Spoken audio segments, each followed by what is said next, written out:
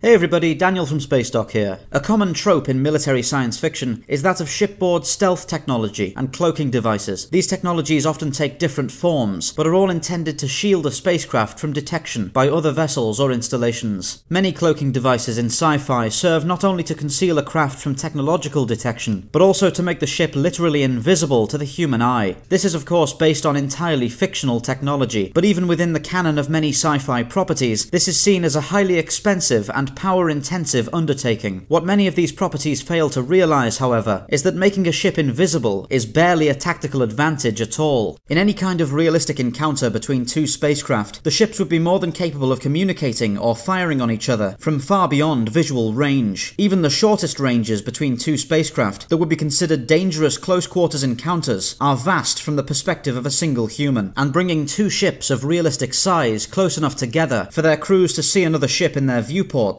even as the tiniest fleck of reflecting light, would require an extensively coordinated rendezvous. The upshot of this is that a ship that is not burning its engines and is shielded from technological detection, either through minimal heat radiation or sensor-reflective material, is for all intents and purposes invisible. Even the most brightly coloured and garishly decorated spacecraft would be impossible to locate visually, unless the ship searching for it had passed within a relative hair's breadth of its target through a stroke of astronomical good luck. With this in mind, the ability to make a ship literally invisible is not nearly as valuable or worthy of expenditure as many sci-fi properties imply, only really of use when maneuvering within a few hundred meters of a hostile ship or installation, and only if that hostile craft features any kind of viewports at all, which are of course a largely unnecessary vulnerability in a realistic setting. So if you're looking for a realistic stealth ship, look first to Mass Effect's Normandy or The Expanse's Anubis, rather than to Stargate's Puddle Jumper or Star Trek's Klingon Bird of Prey. The common attitude toward cloaking technology is of course perfectly understandable in most low-realism sci-fi or science fantasy, and often leads to some impressive visual effects and tense narrative sequences, but writers of hard science fiction, or those shooting for extreme realism, should constantly remind themselves of Douglas Adams' classic quote,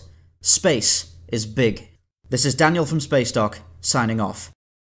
Thank you for watching Spacedock. Please remember to like, subscribe and share for more science fiction spacecraft summaries. If you enjoy the channel, why not consider pledging your support on Patreon? For just $1 a month, you'll be able to access the Spacedock schedule to see what's coming up.